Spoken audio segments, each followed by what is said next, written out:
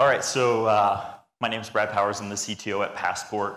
Talking a little bit about complexities in government payments. Fine print, this is for informational purposes. I'm not a lawyer. I don't give legal advice. Ask your legal counsel if this is the right thing for you to do.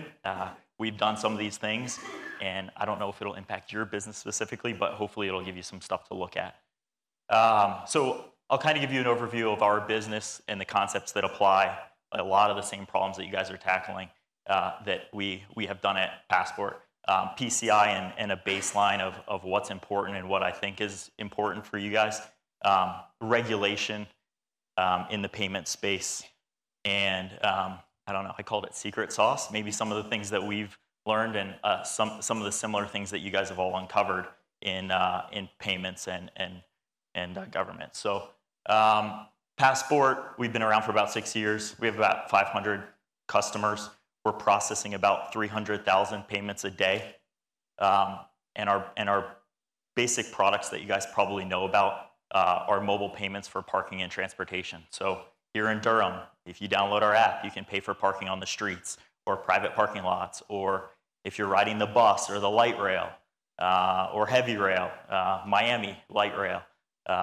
And pretty much a lot of the other cities that we are the back end of most of their systems. So Chicago, London, Montreal, Toronto, Boston, etc. We are the payment platform that these guys are running their payments on. Not just those mobile payments, but we're also doing the enforcement aspect. So when you get a citation, we might be writing it. Apologize for that. And then tolling. So if your car's not parked, if your car's moving, we might be tolling you as well. We want to try to make money all the time for the government. If your car's parked or if it's moving, they want to be making money off you, right? And how do you figure out, how to manage those revenue streams for the government when gas taxes are right, or gas usage is going down, more electric vehicles, losing tax revenue and gas. Also, now you have to make up the money somehow. So is it going to be tolling? How are we, the government, going to do this to continue the revenue necessary to support government operations? So, issuing citations, mobile payments, riding a train, bus, and then validations. So maybe you don't pay for parking, maybe your restaurant pays for parking on your behalf.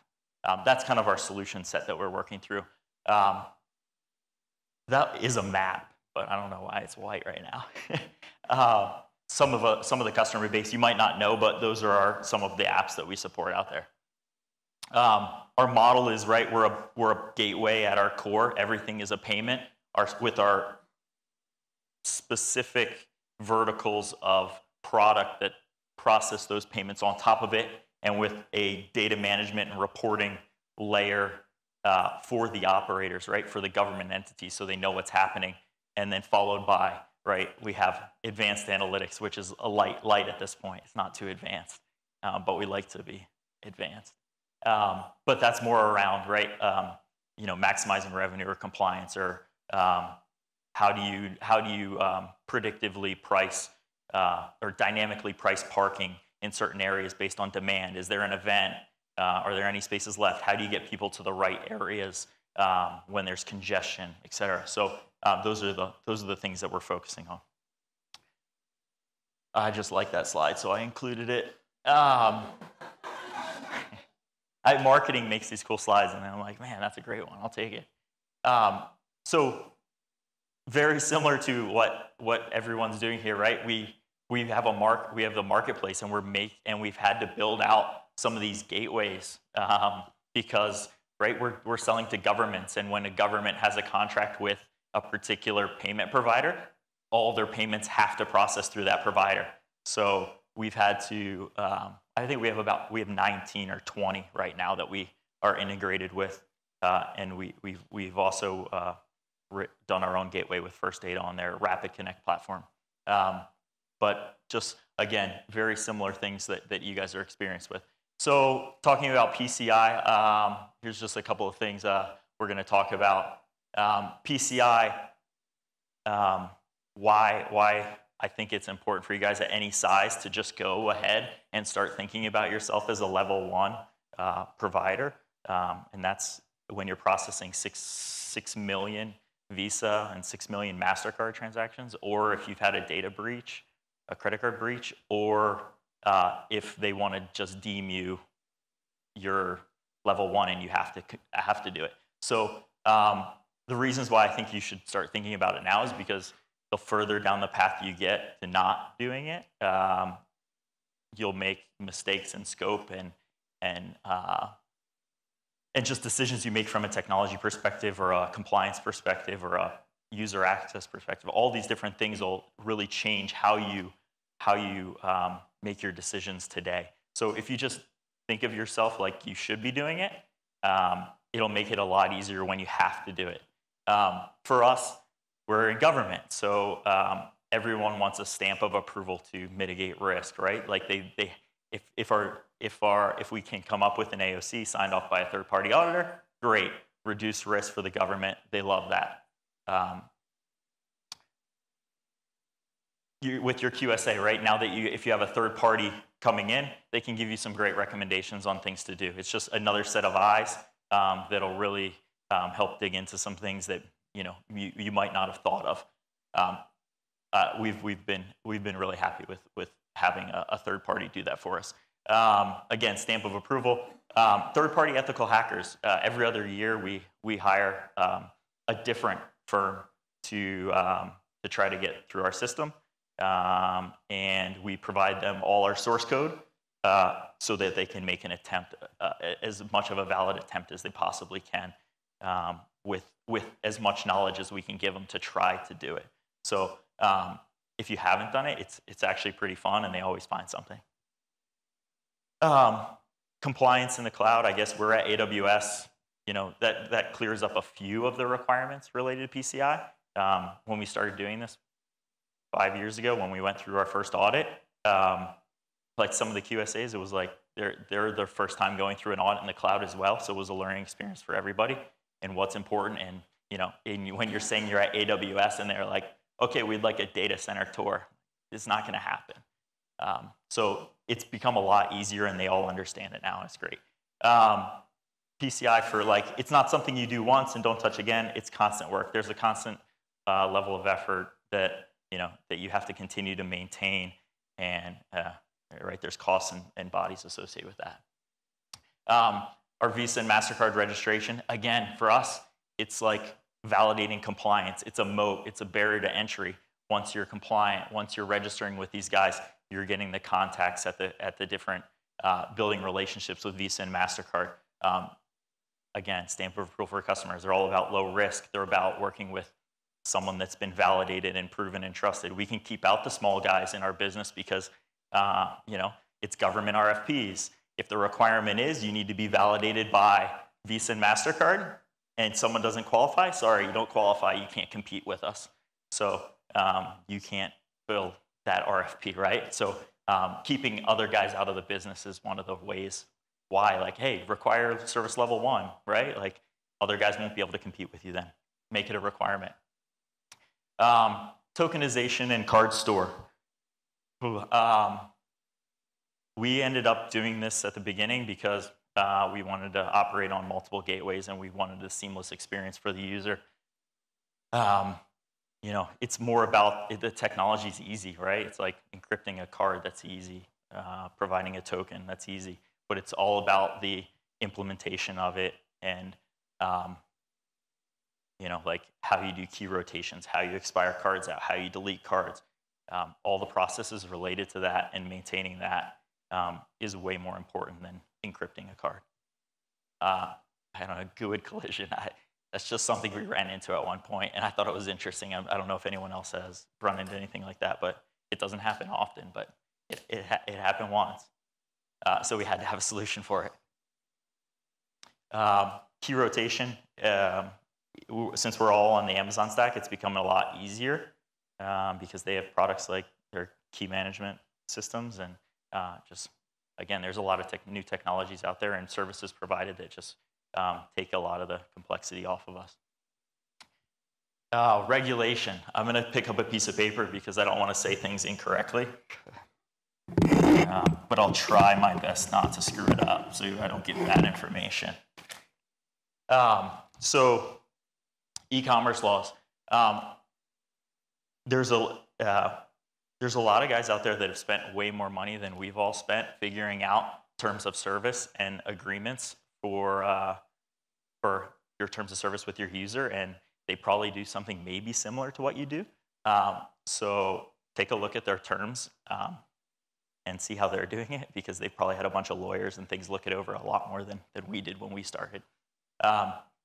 Shipping, delivery, refund policies, all this stuff is like, if you're clear with your users, it makes it a lot easier when someone complains and then files a lawsuit against you for your refund policy or your terms of service. I mean, I'm sure, I don't know if everyone else, the past like 3 weeks, how many GDPR emails you've gotten telling you about, hey, updated terms, updated this, updated, like, yeah, we get it now. Just another GDPR update email that likely they're not even doing anything correct.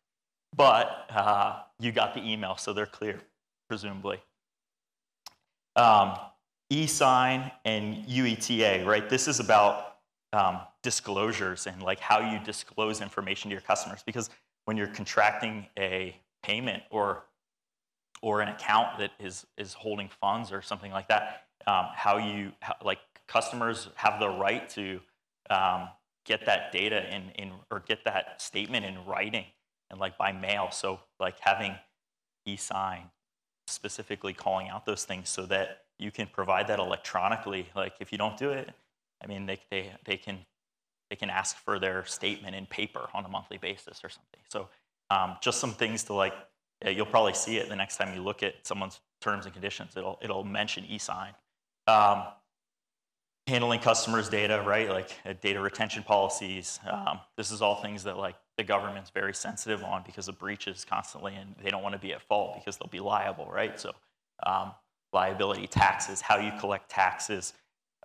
Third party, there's awesome third-party tools out for tax services and calculations that I'm sure all of you guys use as well. But relying on other people to reduce your risk and your burden is great for that. Accessibility, Stephanie talked a lot about accessibility. It's interesting to think about parking and, at least in the parking space, thinking about like, okay, maybe there's a blind person and maybe they want to drive their car downtown and pay for parking. That was like some of the things like, why does our app have to be accessible? That doesn't make any sense. Really why. But maybe they're riding in the passenger seat and want to pay for parking. So accessibility, right? Like again, it's a government service paying for parking, and you have to be accessible to all people, and you have to have an option for them to pay. We in that parking idea, right? We have to be accessible to all people, and that means like all levels of income too, right? So if someone has a flip phone, well, they can call our IVR system and walk through that way, like on an IVR, telling them, hey, what zone are you in? Please enter your card, et cetera, et cetera. And then we have a web-based payment system, right? Instead of just an app, because maybe someone doesn't have any space left on their device, or they have a Windows phone or a BlackBerry. So we can't discriminate against anyone because of those choices. We have to provide a payment option for them.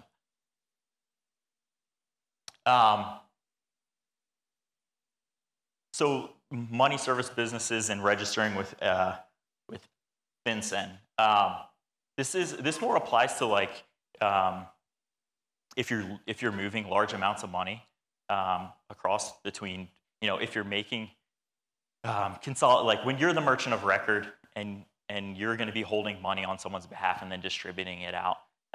This is most of what it has to deal with, right? It's more of a banking thing, and the guys like Venmo and PayPal and some of the marketplaces, those guys have to deal more with that. We do have a wallet which we do collect funds and distribute money out from. So there's interesting scenarios there that we have to do. Although we operate a closed loop wallet and operate under a certain value threshold that makes you exempt. But if you get into bigger accounts and amounts, then it starts becoming a factor.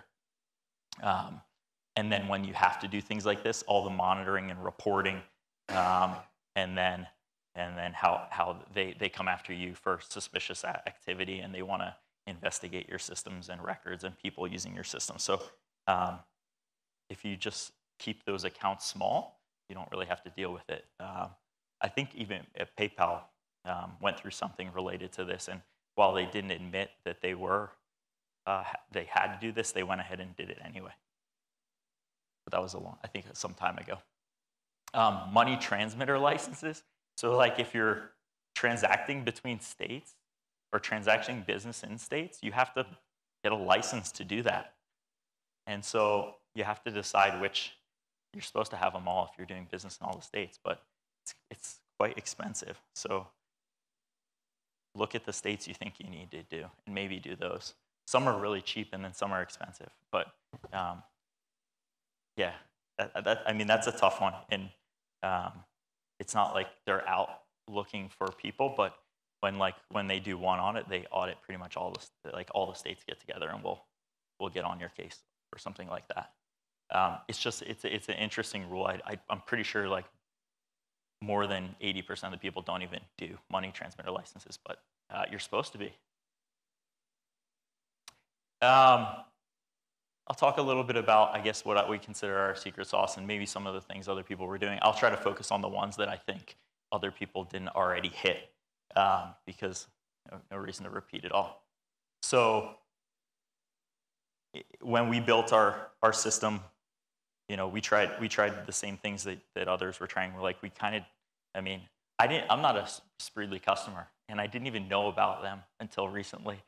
And it's interesting because a lot of the pain points we have in processing are like similar things that they're having to deal with too. And it's funny that I didn't know about it, and then someone else is tackling the same problems, and maybe I could just throw my problems to them. At least for some of them, right? I think did I say, I think I'm gonna say build versus buy, yeah. I'll talk about that in a minute. But, so when we built our service out, we separated out into a totally different AWS accounts, and the access for those accounts is limited. We have about 40 developers, and we only have 3 guys that have access to our PCI environment, and that's the infrastructure, that's everything, code development, Git, Jira. We have a separate instance for all of that just to segregate it so that there's no questions about who's accessing it, who has there's no questions. It makes the scope, someone talked about scope, and they said, make it as big as possible. You want to make it as small as possible. All of our systems, they don't have any access to payment information. They all work on tokens and requesting through these services. So it's like this little service is a Stripe or a Spreedly or something like that. So that was what we did to really accelerate, so we could accelerate growth in our other platforms and not have to worry about a lot of the security and controls around that. Although we still, when we run scans and things like that, we still run scans against our entire footprint of our system. Just it's worth it. This is just, I'm just kind of showing the card flow, and what we have here is like, so everything's segregated, right? The client app is making requests to tokenize a card and authorize a card from a completely independent system, completely different domain. Everything's totally separate, and this is just, this is like your card holder data flow that you'd probably have to submit for PCI if you went through something like that. Wallets. No one's really talked about wallets, but it's really interesting for us. And when we look at payments and merchant processing fees, we've got payments that are like real low dollar amounts. So although we're processing 300,000 transactions a day, some of them are like a quarter, and that's not very efficient when you're charging a credit card a quarter. So we instituted wallets. And so some of our customers that they have low parking rates or low transit fares, you have to do a $10 wallet. And that was one thing that from a costing perspective, when the Durbin Act came out, like that eliminated your small payments discounts that most Visa and MasterCard were offering to make them economical to process. And when they introduced the Durbin Act, that went away, and so all the rates were jacked up, and you couldn't process them cheaply anymore. So that's where we got into the closed loop wallets. So it works for parking. I'm sure it works for other I think Apple, when they were originally doing some of their app store purchases, I think like they almost kind of institute a wallet, or they were batching your payments on a regular basis just to consolidate the spend. Or it was iTunes or something like that. They would give you the day and then charge you at the end of the day for what you were doing. Fraud in our system is interesting too. We don't see a lot of fraud because you're paying for a parking space and usually entering your license plate number. So we have integrations with all 50 states, so we can look up the registered owner information on a particular vehicle. So you're likely not going to use a credit card, a stolen credit card, to charge parking for your own car. So that has been something that we haven't. Our fraud rates are so low. We haven't really had to deal with that yet. As well as when we do detect fraud or get a charge back, we just blacklist your plate, and you can never park again until you make a phone call in and say, okay, I will take care of that problem, and I won't charge back, or I will repay that, and then you're allowed to park again in the city. So, we can. It's the government, right? They can make it so you can never register your car again or renew your license. I mean, they have their ways to get their money, so they will not be defrauded. I think it's simple to understand why the wallet's efficient for merchant processing, right? You're just dividing up the cost over multiple transactions, and like I was saying, if you're having a low dollar amount charges, it makes 100% sense. I mean, I don't know if you guys have business models that are similar, but it makes a ton of sense for us. Batching, you guys, the PushPay guys, hit on it earlier, right? Like, while it's important for them, it's even more important for us because we have inventory that expires immediately. Like, if you don't pay for parking right now, or you don't pay for your train right now, we're not getting the money. And the downstream impacts of that revenue cascade, right? Because if you didn't pay for parking because the system was unavailable, a gateway was unavailable or something, that means that the city can't enforce. And so they're not allowed to collect revenue for citations. And so the downstream impact keeps going to where, next thing you know, a 20-minute outage or a 10-minute outage for a particular gateway stops revenue for the entire day, presumably because people start saying, I was unable to pay. I heard I wasn't able to pay. I didn't even try because someone said I didn't have to pay. And next thing you know, the government just says, okay, today we're just not, it was free parking today. But that's hundreds of thousands of dollars for them in revenue. So when we looked at batching, we looked at it similarly and decided, if the consumer doesn't know that we're batching, well, is it going to hurt? Like, are they going to try to defraud the government? And the answer is no. They don't know that you're batching it, so it's an acceptable risk, right? Like, what are the odds, right? So we look at how likely it is that we'll be defrauded, and then decide, okay, we'll batch for that particular customer, and the payment won't go through right away. And we only do that if we're experiencing an outage, because again, we will never go to offline processing where we do it beside 100% offline, but we will always try to make the attempt. At 10:56, one of our gateways went down for 10 minutes, and it's like there was 460 payments that batched, and no one knows why yet, but we'll find out. Like, it happens more than you think. Our best gateway is First Data, by the way, the Rapid Connect one. We've only had 2 outages in 5 years, and both were very short periods of time of the 20 we use. Build versus buy. Man, that's tough, right? Like outsourcing one of your things that sets up your availability at a certain level, or like for your system. How you decide to make that decision, it's like that's a critical decision for everyone. If you're willing to give up some of that part to shift risk off to someone else, sometimes, I don't know, you have to weigh those things yourself and figure out the costs and benefits of each one.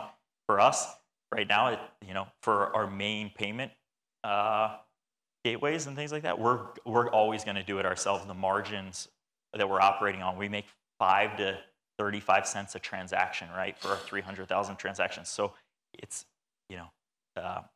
outsourcing that or having another party involved in availability increases the risk that there could be an issue. And if we can decrease that as much as possible, we can, so we can always stay up and process. But then it's time to market. We recently launched in Mexico, and there's some gateway we've never integrated with, and now we have to build an integration for one customer. And is it worth it? Maybe build it out if we were doing 10,000 transactions a day with them. But if we're doing 3 or 10 or whatever it is, maybe it's better to use someone else for that. Again, and then the maintenance costs, reoccurring costs, compliance. I mean, it's a lot of work, and you have to figure out if you're ready to take it on and want to maintain it forever, because like I said before, it's not a one-time thing.